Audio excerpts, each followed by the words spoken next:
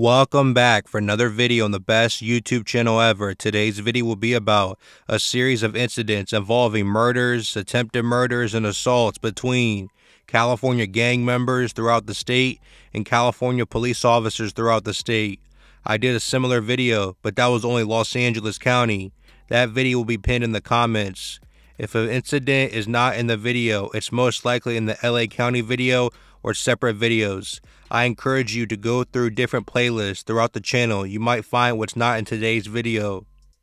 On October 22nd, 1994, Manuel Perez, known as White Dude because of his light skin, who was from the White Fence Gang, was barricaded and cornered in a Sunset Boulevard motel.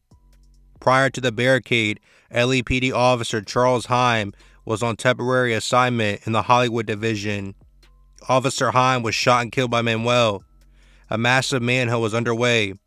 LAPD shared Manuel's mugshot with all divisions. Perez was in a first floor room of the Lucky 7. Police staked out the motel. A woman, whom police declined to identify, was in the room with Perez and surrendered to officers without incident. Around 10:45 a.m., Perez opened the door and fired at least 2 shots at 6 uniformed officers standing in the parking lot, but hit none of them.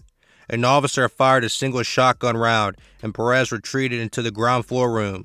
Over the next 2 hours, Perez became increasingly agitated, reportedly telling police negotiators that he would kill more officers in office self rather than surrender.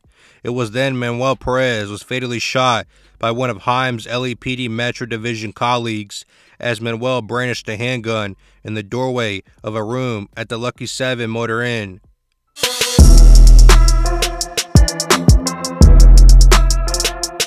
On January 7, 2006, East Palo Alto officer Richard May was shot and killed when he responded to a disturbance call at the corner of University Avenue and Week Street at approximately 4:30 p.m.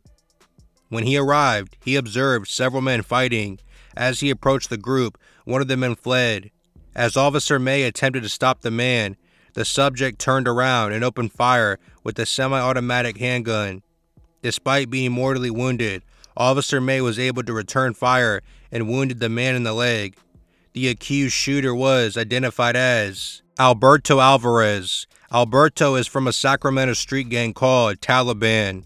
In November 2009, Alberto Alvarez was convicted of the murder of Officer Richard May. In February 2010, Alberto Alvarez showed no emotion, no remorse during sentencing. Alberto Alvarez was sentenced to death row at San Quentin State Prison.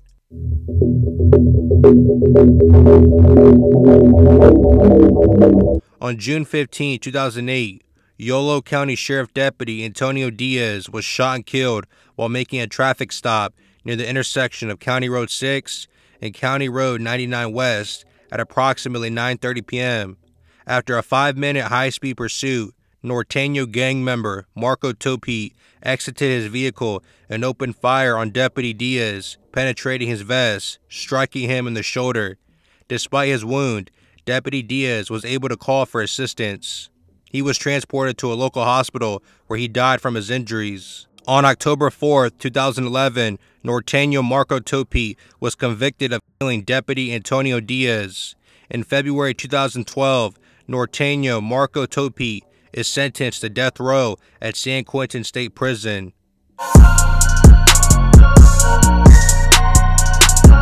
On February 28, 2015, around 2 a.m., a pair of Norteños from Merced County named Jaime Cadillo and Steven Rincon were getting pulled over by Merced police officer Brian Render.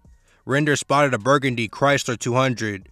Render began following the car to look for possible signs that the driver was driving under the influence.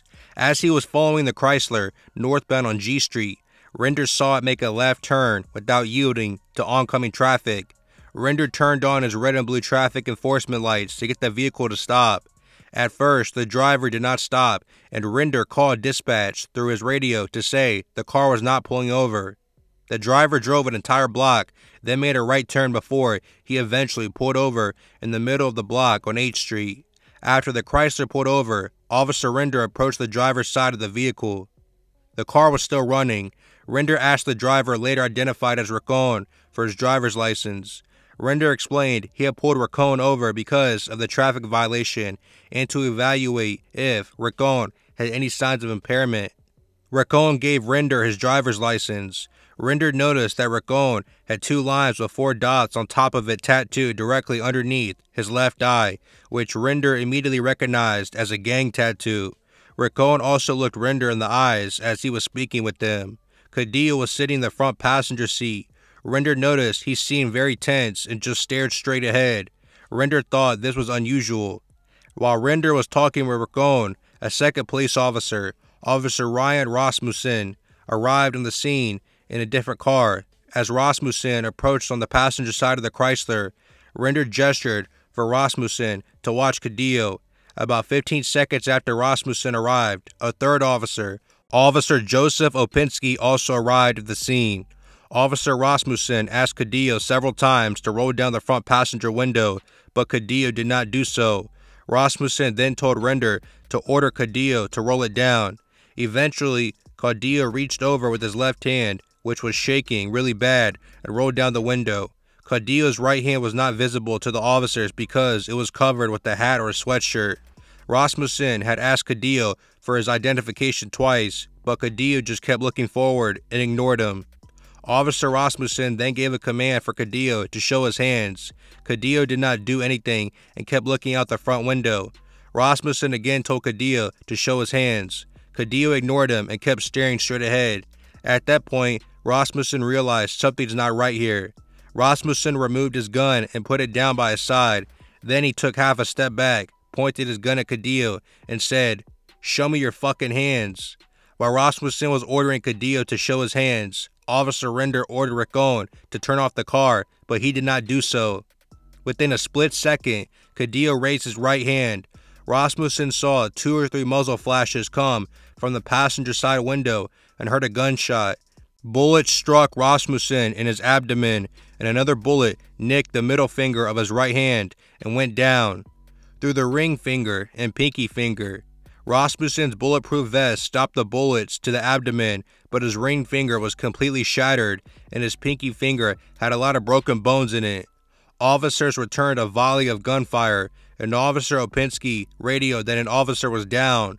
Cadillo's vehicle took off, and almost instantly, Officer Render heard a noise that made him think the car was shifted into gear before it sped off. Opinski jumped in his patrol car and attempted to follow Cadillo and Raccoon, but quickly lost sight of their vehicle. Cadillo and Raccoon were later located following a search. Raccoon was found hiding in a bathroom closet, and officers had to use force to remove and arrest him. On May 22, 2019, firearm evidence and phone text messages convicted Merced Norteños, Jaime Cadillo, and Steven Raccoon of assault with a firearm on a peace officer and possession of a firearm by a felon.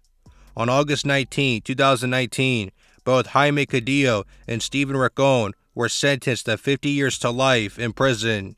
Both Jaime Cadillo and Steven Raccoon laughed after being sentenced to prison for a very long time.